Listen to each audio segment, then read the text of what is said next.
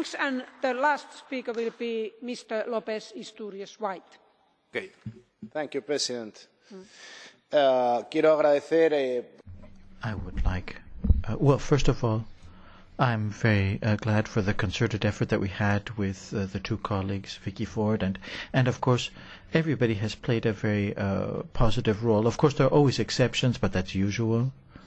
Now, in this particular case, I think we've made a major step forward for the internal market, and I'm new in the particular committee, so I'm very, very proud about the work that we've done together with my two colleagues, Catherine and Vicky.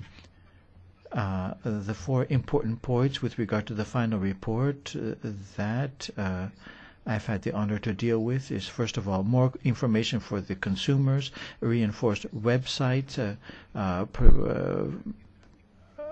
an article with the braking system as concerns cableway installations, and also maintaining that level of state-of-the-art technology in place, a system of sanctions and penalties as well.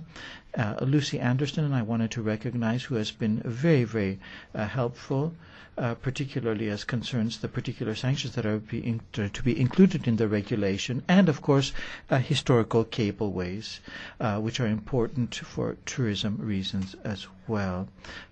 I would also like to thank the shadow rapporteurs for the work that they've done in this internal market harmonization package, and all those who have tabled amendments from IMCO and the other committees as well. I think we've ended up with a very positive result, and it has been a work that I think we can all be proud of in the Commission. Thank you very much, and good evening.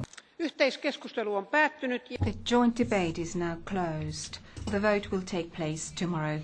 The next sitting will be tomorrow, Wednesday, the 20th of January 2016, from 9 a.m. until 2:30 p.m. and then from 3 p.m. until midnight.